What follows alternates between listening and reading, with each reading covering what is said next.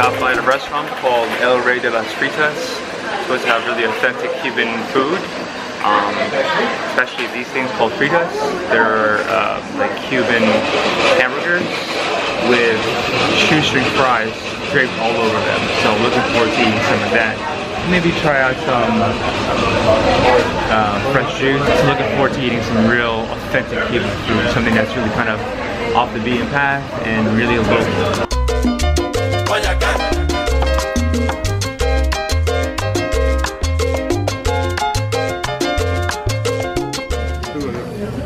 Yeah. So this is what's it called? Batidos de Trigo, right? This is a wheat shake, which is I guess a popular Cuban shake.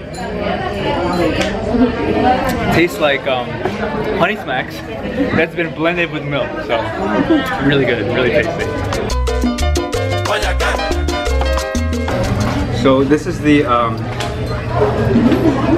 papas fritas con egg. Caballo, right? Really good. Really good seasoning when it comes to the meat. With the egg in there, just really creamy, really delicious. And you got all these shoestring fries that adds a crunch, adds another level of saltiness to it. So this is the empanada with the, what is it called? Guanabana.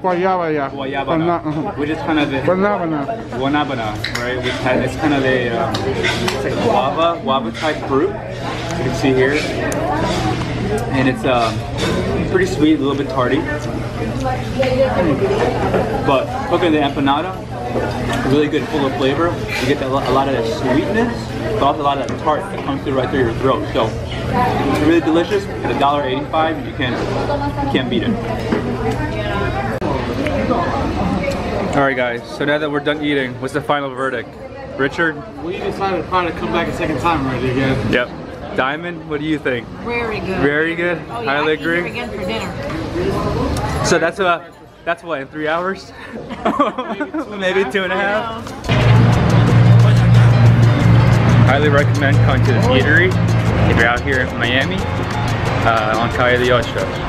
And again, the food's amazing and it comes at a really, really low price.